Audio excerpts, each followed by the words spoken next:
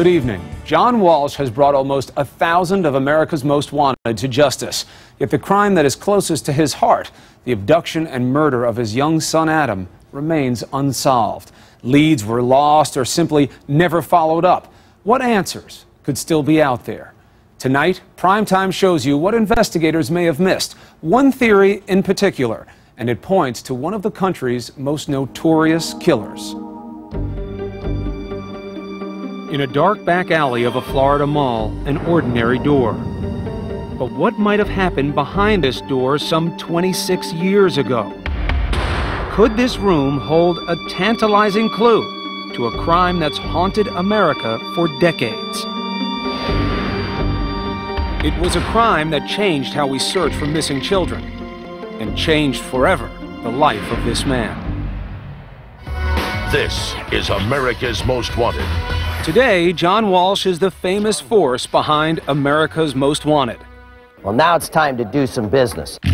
But back on July 28, 1981, he was a father scared to death about his little boy.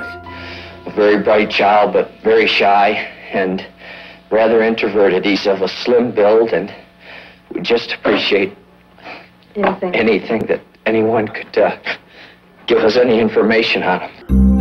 The morning before, his 6.5-year-old son Adam had been abducted from a mall in Hollywood, Florida, taken from a Sears, his mother Reve just an aisle or two away. The Walshes focused media attention, which led to a landslide of tips and calls. But the police, without the benefit of Amber Alerts and modern tracking systems, were overwhelmed. Joe Matthews has worked the case and remembers what it was like. Leads are coming in and nobody's looking at them, and people are throwing them away. And I saw one on a napkin, I saw one here. I said, you know, there's no organization. Isn't it almost impossible to say that there weren't opportunities that might have been missed early on because it was back then in 1981? Absolutely. Captain Mark Smith is the current keeper of the unsolved file on Adam Walsh.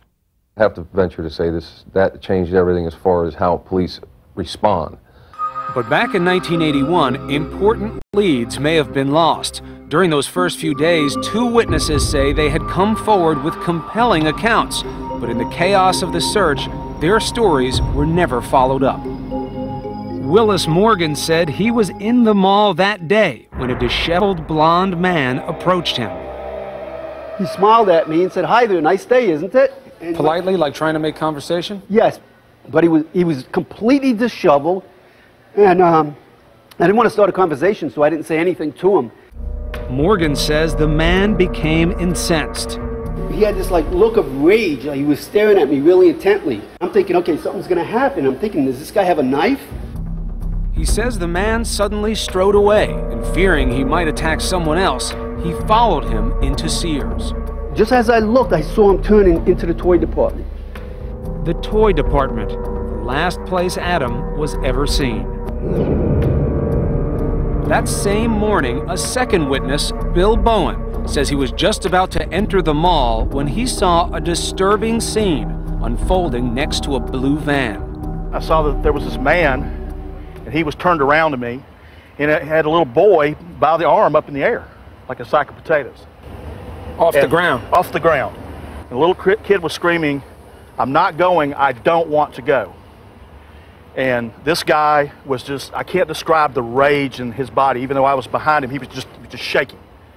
And he said something to the effect of, "Yes, you are." He just screamed it. It was almost like a howl. And he literally took the kid and just swung him like a pendulum swing and swung him and threw him into the driver's side of the van. And then he jumped in and the van just sped off, tires screeching. Both men say they reported what they'd seen, but heard nothing further.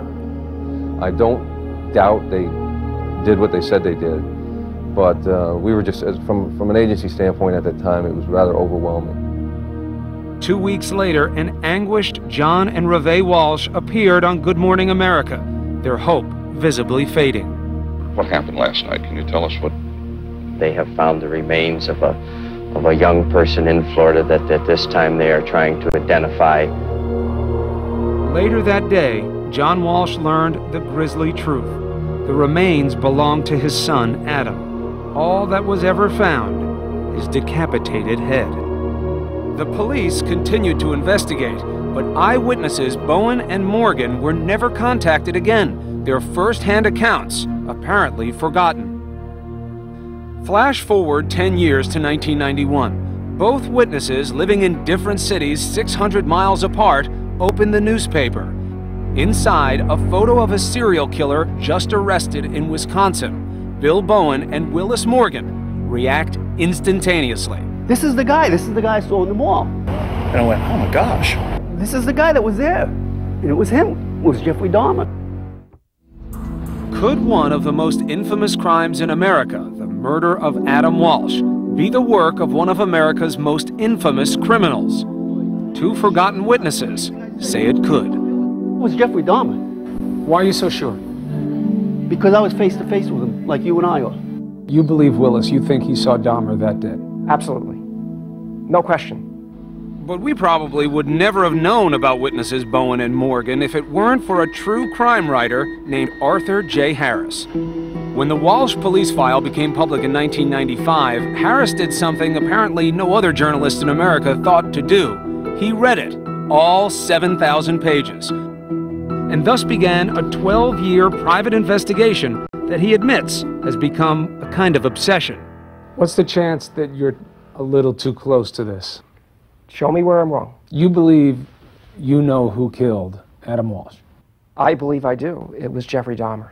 Back in 1991, grisly images from Wisconsin were searing themselves onto television screens.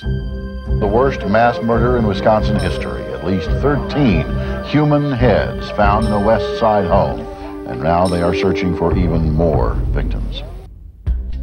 Within minutes of seeing Jeffrey Dahmer's picture in the newspaper, witnesses Morgan and Bowen both called the Florida police. But in Wisconsin, according to former FBI agent Neil Purtell, the Dahmer investigation had already made the Adam Walsh connection. One of the detectives was going through the timeline. He mentioned Miami, Florida.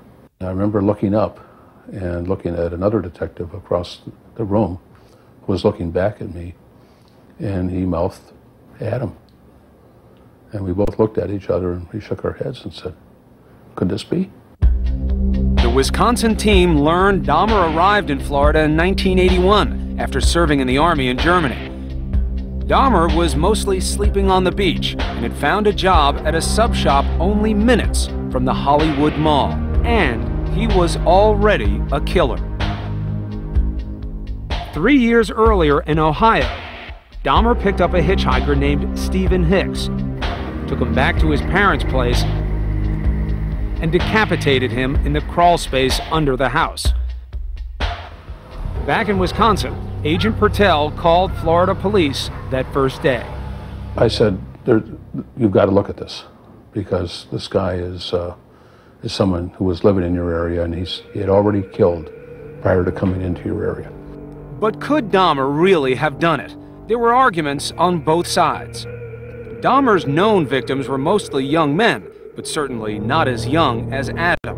Dahmer was on supervision for molesting a young child. No, he didn't kill that young child, but he did kill the young child later. Another reason to dismiss Dahmer: someone else had already confessed to the crime. In 1983, drifter Otis Toole said he did it, but then recanted. That Adam Walsh case isn't, it ain't true. What isn't true? Tell me what. I didn't do that case. By 1991, he had confessed and recanted yet again. And although several people had come forward claiming to have seen him in the mall, police still couldn't prove Toole had even been in the area. So in 1992, a Florida detective was sent to Wisconsin to ask Dahmer if he killed Adam. Dahmer denied it. I heard it on the news, but I had nothing to do with it, no. And if you did have something to do with it, you would admit to it. Right. Yeah. But the bottom line says, if I killed Adam Walsh, I would tell you. I got no reason not to tell you. The denial didn't ring true to Agent Purtell. He says, honest to God, Neil. I said, Jeffrey, let's leave God out of this conversation. He said, oh, he laughed a little bit. He said, I didn't, honest to God, I didn't do it. It was then that Dahmer added the words that still haunt Pertel. He said, you know, Neil, anyone who killed Adam Walsh could not live in any prison, ever. Pertel believes it was code for what Dahmer couldn't tell him directly. If he admitted to the crime, he'd be killed in prison as a pedophile. That's pretty close to an admission. You asked earlier, why would someone keep secrets? Why would someone not say everything that they've done? There's always secrets. After the searing judgment of one of his victims' relatives, a stone-faced Dahmer was sentenced to life in prison. Back in Florida, Harris was on the trail of the blue van witnesses say they saw at the mall that day. But if Dahmer was driving it, where did he get it? Harris traced 8 employees of the sub shop where Dahmer worked, who all agreed it had a delivery van. It was definitely a blue van. Darlene Hill, once a co-owner of Sunshine Subs and its sister restaurant, said employees borrowed the blue van all the time. If you worked there or what you knew where the keys were, you could take them. And then Harris made a new discovery, a report police had never found, and one that led Primetime to an abandoned room. Inside, a provocative discovery. It's positive. That is positive for blood. You have a positive for blood in the corner of this meter room right next to where Jeffrey Dahmer worked. That's correct. What does it all mean when Primetime continues? John Walsh took up parents' concerns for all children's safety. John Walsh has kept his son's memory alive through his work. But despite helping so many families on America's Most Wanted, For my family, there's been no justice. when Art Harris published his theory, Walsh at first seemed intrigued. I think that they have to look at this case. But then issued a statement saying the police had told him the Dahmer connection was totally unsubstantiated. But if that's true, then why were authorities quietly interviewing Harris's witnesses? Primetime's cameras caught an investigator from the state attorney's office interviewing Darlene Hill shortly before we did. And I guess his major concern was the blue van and how I knew about the blue van. You're on record as having said to John Walsh, you don't see any real value in what he's put together. Why do you believe that? But as far as what Art Harris has put together? Yeah.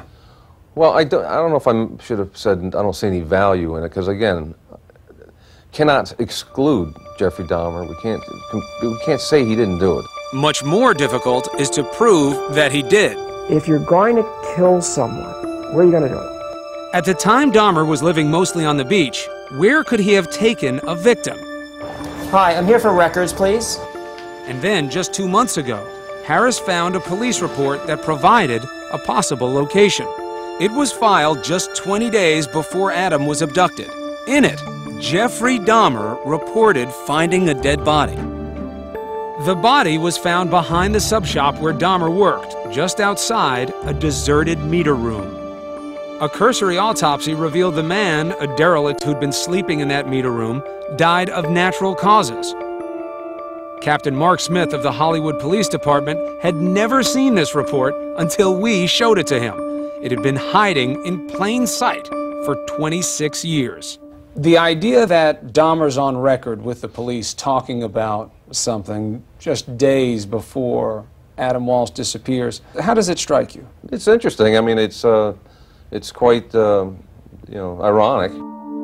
And then there's the now vacant meter room. A long shot to be sure. Still, Primetime hired a Florida-licensed crime scene investigator. And late one night in May, with the owner's permission, we went into that room. What we're basically doing now is trying to find things to test for blood. It seemed mostly untouched by time. The landlord said there'd been a fire at the mall in 1994, but no obvious signs of it here. Labels on the meters were written in fountain pen, and part of one wall had been replastered. Hard to tell when. Do you see a pattern? She says, here, put on these colored goggles. We're all looking at it. And what lights up is this pattern, this classic pattern of spatter. The CSI's alternate light source played across what she said looked like blood spatter in a corner of the room, more than 100 dried droplets. In the same corner, she discovered a sledgehammer and an axe. Finally, the CSI is ready to perform a presumptive test for blood. If we're dealing with blood, we should have a color reaction immediately, and the color reaction would be magenta. It's positive. That's positive. That is positive for blood. You have a positive for blood in the corner of this meter room, basically right next to where Jeffrey Dahmer worked. That's correct. I'm thinking, this is maybe where it happened. This may be the exact room. It was unthinkable. Lab tests done later determined the samples were simply too degraded by time to be able to distinguish if the blood was human or to get traceable DNA. The room remains only a tantalizing possibility, awaiting perhaps more advanced testing by the police. But Joe Matthews says he has the answer right now. He says the room is just a room. Matthews is one of the original Florida cops who worked on the Adam Walsh abduction and is now an employee of America's Most Wanted. Matthews, to put it plainly, is not buying the Dahmer theory. What if? That's your whole theory. What if this? What if that? Matthews and other doubters point out that Dahmer claimed he didn't kill for 9 years, between the hitchhiker in Ohio in 1978 and the Wisconsin murder spree that began in 1987. Question is, do we know there really weren't any earlier victims Dahmer never admitted to? He would come back with blood all over him. Billy Capshaw says maybe there were. He was Jeffrey Dahmer's Army roommate in Germany in 1980, an experience he says he barely survived. The look in his face is something that if you've seen it, if you've ever seen it, you'll never forget it. What was that look? Death and not a sound. If you got attacked by Jeff Dahmer, you didn't get a sound. He didn't even grunt. Capshaw was beaten and raped and received full disability for what the Army later admitted was his torture at the hands of his roommate. And Capshaw says he might not have been the only victim. Sometimes Dahmer would go out at night and come back the next morning, his shirt soaked in blood. And I think that's when he probably committed some of the murders over there. Indeed, the German officers and detectives came to Milwaukee to question Dahmer about certain disappearances. Dr. George Palermo, a psychiatrist who examined Dahmer for trial, says he always believed there were more victims. I firmly believe that Dahmer did not have a 10-year free period from criminal activity of such a type. Former cop Joe Matthews is still putting his money on someone else. What do you think happened to Adam Walsh? I think Adam was abducted and murdered by Otis Toole. Matthews says Toole is the guilty party, even though he recanted his confession. He points to other eyewitnesses who put Toole in the mall in 1981 and says he has proof. I'm putting together a presentation, and then I think at that time you'll have your smoking gun. The one thing that's for sure is that everyone involved, no matter what theory, no matter what side, they all want to see this case solved. It was a crime not only against a child and a family, but it was against a community as well. And people were scared. We were all scared. And all parties agree that only more investigation of all leads and suspects can ever put this story to rest. I think any time doubt's raised, you just owe it to the investigation to resolve it, because that's what you do. That's what the word investigator means, because you just never know.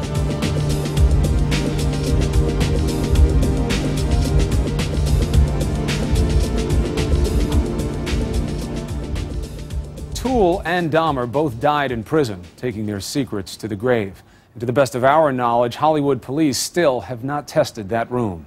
John Walsh agreed to an interview, but later sent us Joe Matthews instead. Understandably, this is a painful subject for Mr. Walsh and his entire family.